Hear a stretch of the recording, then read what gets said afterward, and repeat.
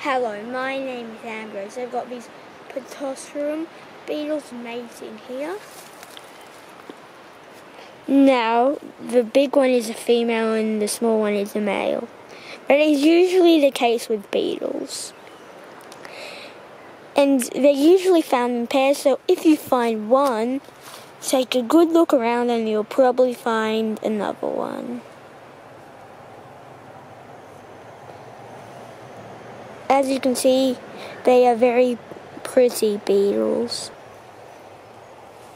And when you try to pick them up, they will either drop to the ground and play dead, or drop and midway to the ground fly off.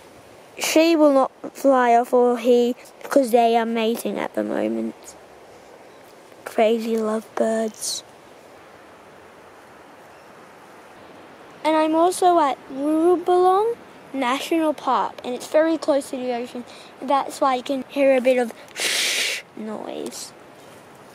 And this is the sort of plant they eat. As you can see, there's lots of bite marks from these beetles.